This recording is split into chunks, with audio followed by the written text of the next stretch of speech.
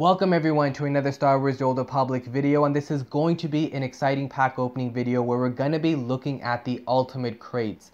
Now I'm going to be opening up 10 hyper crates in this video, but obviously I'm not going to bore you guys with watching me go through 10 hyper crates. That would probably make the video extremely long and wouldn't be very interesting to watch. And the point of this video isn't really to view a pack opening, but rather I'm going to be opening up 10 hyper crates with the hopes of doing some basic analysis at the end of just how good the RNG is. So I'll be opening up the hyper crates the fast way, and the fast way is when you just press open pack but then press escape really quickly afterward and just kind of repeat that process on the keyboard until all the packs are opened, and then you can see what you got in the item stash a little bit later on. And the reason I really want to make this video is because the ultimate packs seem to be here to stay.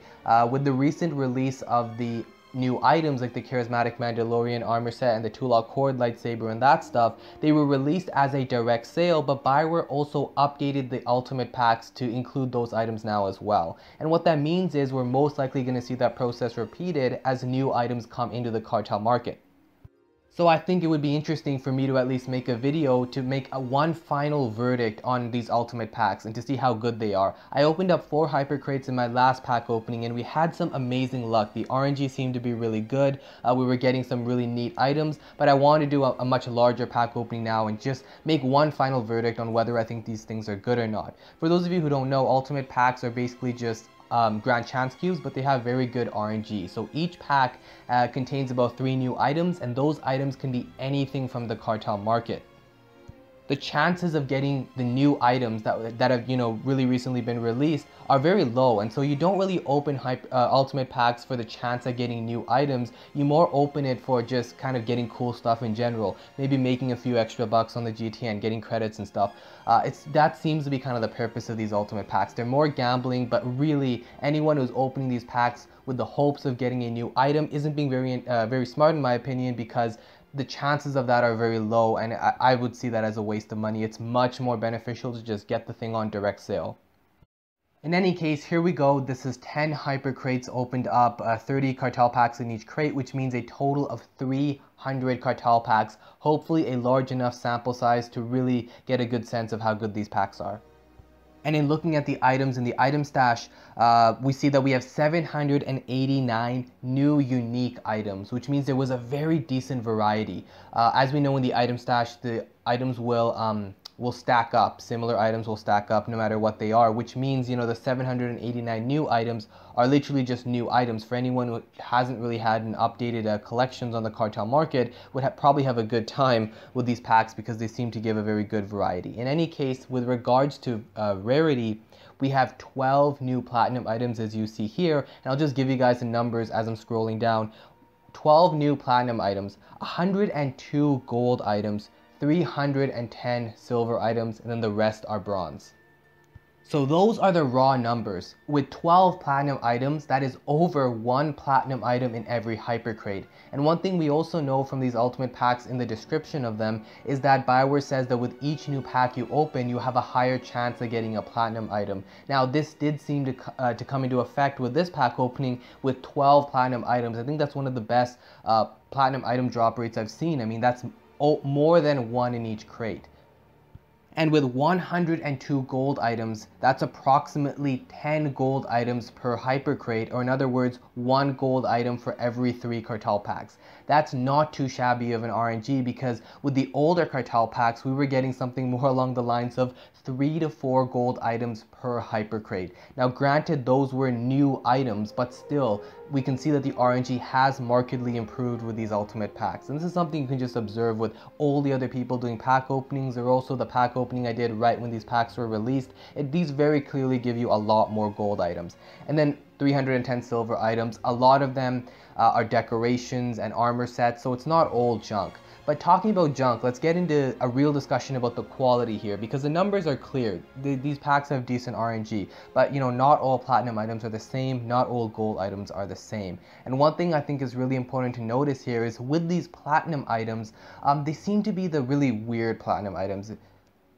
Or in other words, the ones that aren't very high value. The only kind of new platinum items that are genuinely platinum is the Defiant Vented Dual Saber and the Unstable Arbiter's Dual Saber. Those are two new platinum items that were released in cartel packs and are very high value, are relatively high value on the GTN.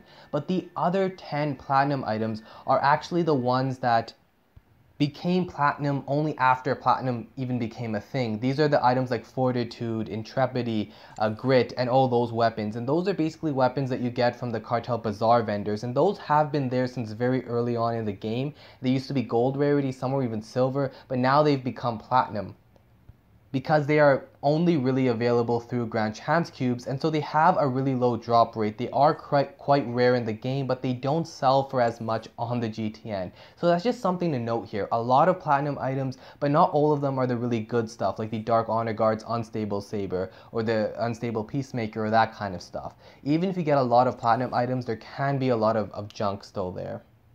And I can tell you from my own experience, these are quite difficult to sell. I mean, it caters to a very niche market. Very few people are interested in paying millions of credits for like these PvP weapons, like Fortitude and Grit and stuff. Anyways, a very similar case can be seen for the gold items as well. I think the bottom line is there's a very big variety in terms of the quality of items. For some of the gold items, as we can see on screen, they're the really good stuff like the Shadowhand's Command Throne, some really nice armor sets. I pulled out Revan's armor set in this one. There's also a host of really good decorations. I mean, we got a ton of fountains like the Elegant Fountain, the Zakulan Fountain. We also got the Yavin Combat Arena, the Pit of the Sarlacc. I mean, these are some really amazing gold decorations. And one thing I found from my previous opening as well was that a lot of these decorations seem to drop, and they do sell very well in the GTN. I was selling tons of them for like 20-25 million. So there are some very high value decorations, some very high value armor sets and mounts. But on the other hand, as we know, there's also a ton of junk.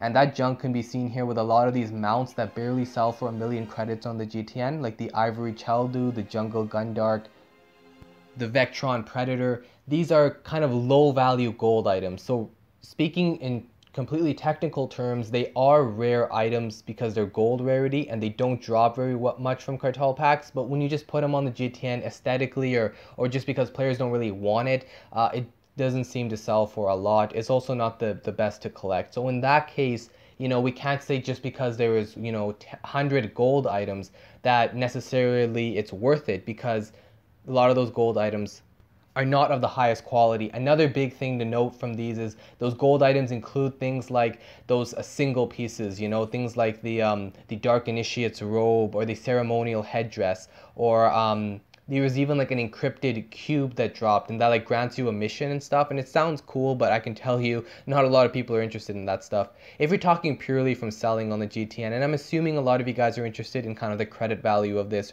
as opposed to collectible value. If you're interested in just collecting stuff for your own collection, the Ultimate Packs I think are a great buy. They give you a very nice variety. It's very exciting to open them, but only for people who don't have a very completed collection. If you do have a completed collection, the chances of you getting repeat items are quite high. Anyways, that kind of goes through the gold and platinum stuff because I think that's what's most interesting. With regards to the silver items, they were quite a nice host of very expensive, highly sought after rare silver items that I got. And just to name a few, a lot of the decorations were very nice and high value.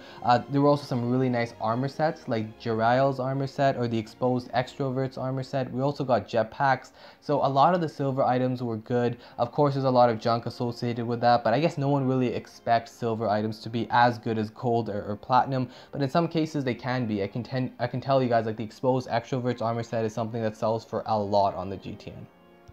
Now, one thing I did do was actually decide to go through all the gold and platinum items and do a rough estimation of, from my own experience, what I think they would sell for on the GTN, and then kind of come up with a total sum of just how much I made from that. Now, one thing to note with these Hypercrates is they seem to sell anywhere from the range of like 80 to 90 million credits each on the GTN, and they do indeed seem to be selling at that price, meaning very, very high value. And so let's take the price of 80 million credits. Let's say each Hypercrate could have potentially sold for 80 million. I could have sold 10 crates for 800 million credits. So let's say that's kind of the base credit value. And opening the packs, I can tell you, if I'm being more on the conservative side, I could have sold all of the gold and platinum items for at least 630 million credits. Okay, so that's just the gold and the platinum items. That's not including all the silver and bronze stuff. And that's also me being very conservative. So I'm very, very confident I could have sold it for that price. And so what that means is these are definitely worth it to open. This, it's not just like sell the packs and that's going to give you the best value. I mean, in opening these packs, I'm sure I could have made easily, if I sold everything, actually sat down and sold like 700 plus items. It would take a lot of time and energy, but I would easily, I think, be able to make over 1 billion credits. And so it's definitely kind of worth it to open. Now, of course, not everyone's opening 10 Hypercrates. A lot of people will be opening maybe 1 or 2. And so if you're in that position, I would say it's not the worst bet to open them. It's a lot more fun to open them and it's exciting. And of course, there's a chance that you could lose credits.